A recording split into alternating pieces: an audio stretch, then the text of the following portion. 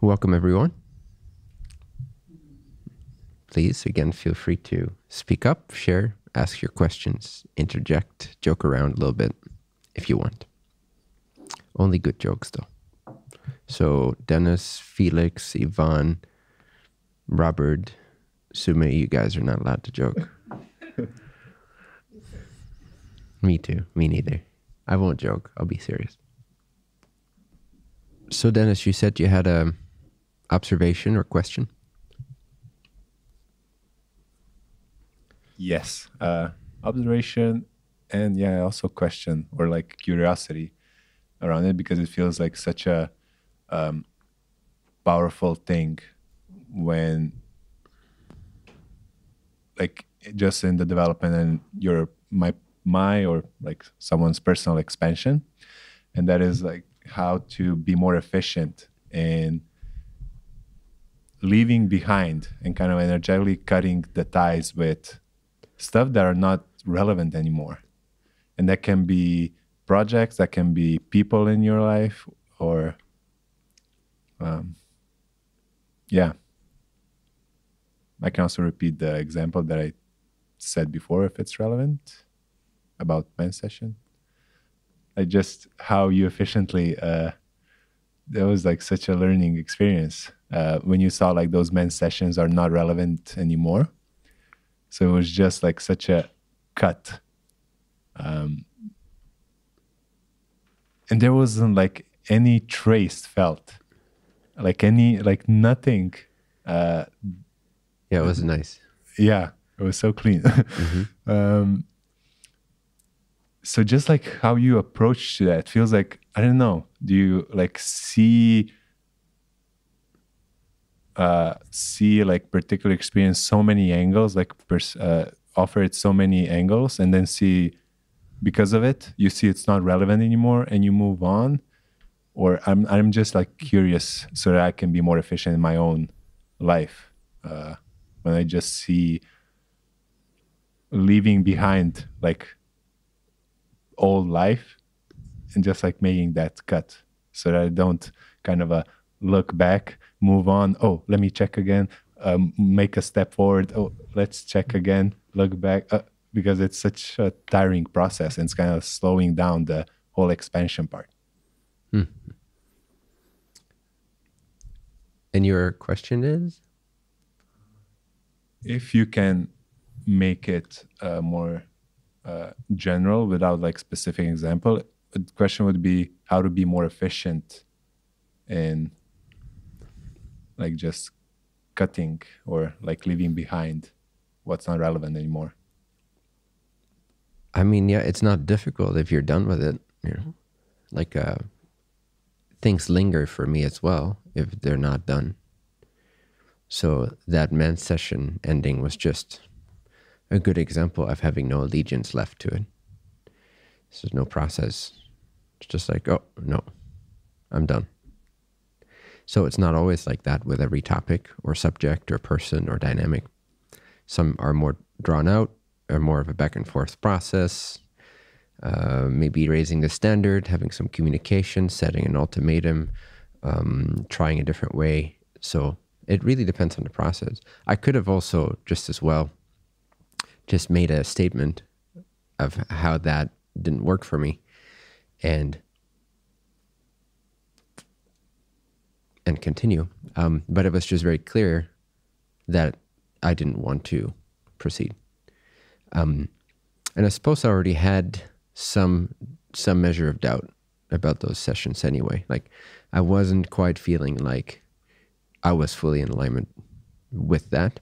It really was kind of like extending myself too much into you guys' world to see if I could offer anything helpful. But it felt like a little bit artificial or like novel, like a romantic idea almost. Like this would be cool and this could be helpful. So that was just an instance where for me it was very simple. It was very clean, very clear, very complete. So that's why there was no trace. But I've had many processes in my life that lingered on or that pulled me back in, or there was some attachment left or something that needed to be worked out still, or a continued desire to be of service, but then temporary exhaustion with it, perhaps because of some kind of imbalance or going too far in overextending myself, then having to take a step back, but then recharging, then being available again. And so it's definitely not every topic, every subject, every dynamic that's that swift. But when it's clear, it's clear. Like when I'm done with it and there's no trace and there's no karmic trace, then it just goes poof. So same for you, no? I mean, you, when you were done brushing your teeth this morning, assuming that you did, no offense if you didn't, then you haven't thought about it today, have you? Right? It's very simple. So that's because you have no remnants of meaning given, no significance is given to your morning toothbrushing ceremony, other than this is something that makes sense for me to do. Otherwise, I have bad breath and, common sense. So, but then when you're done with it, you're done with it. You don't think about it. There's so many things throughout your day that are clean cut, simple, left behind. So you're already doing it all the time. Right now, you're just comparing an event that was very clean cut for me, just like brushing your teeth is for you. It had no further attachment or remnants of meaning. And there was no doubt about it, no question, no unresolvedness. So you're comparing that to situations that you give meaning in your life, probably. So it's what I would call your themes, right? Your themes of exploring certain lessons that are thematic in nature, that are returning, they're recurring. They share a certain theme. And so those are kind of your pre-incarnative plans for this life, things you want to learn, balances that you want to balance out, and so forth. And therefore, quite naturally, they stick until the lesson that wants to be learned is learned. So you're doing it all the time, clean cut, leaving a situation that doesn't work. It's just a matter of honoring, honoring your remaining attachments to whatever you've given a lot of meaning, or whatever is part of your thematic exploration. And then when you understand these remnants, these components, where you're still attached to it, and you dive into them, you resolve them, you understand them, accept them, then it'll be like brushing your teeth. Just like we don't really remember anything that we don't give any significance. You probably don't remember what it was like to brush your teeth this morning specifically. Like there's nothing eventful or special about that moment. It's very similar to every day. So you don't have an active memory of it. So it's not that complicated. Don't make my experiences too special in comparison to yours. You're doing it all the time. It's just these particular sticky points that you're working with that are part of your theme or part of lessons you want to learn. Cool. Quite simple. And it's not like you should be done with things that you're not done with.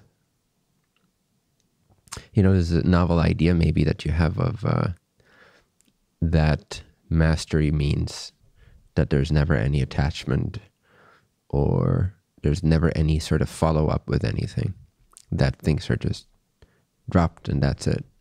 And I agree it was kind of a cool example because we invested a lot in kind of doing it, and we talked about it, and we said we dressed up for it and da-da-da.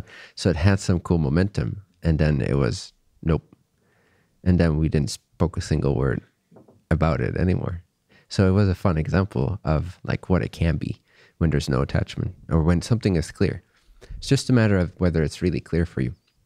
Attachment to things that you kind of want to leave, but you kind of don't, or they're kind of not leaving your experience. It's just a matter of clarity. It's not a matter of attachment.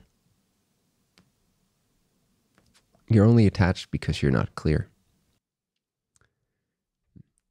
on the benefits and the detriments and how it serves you.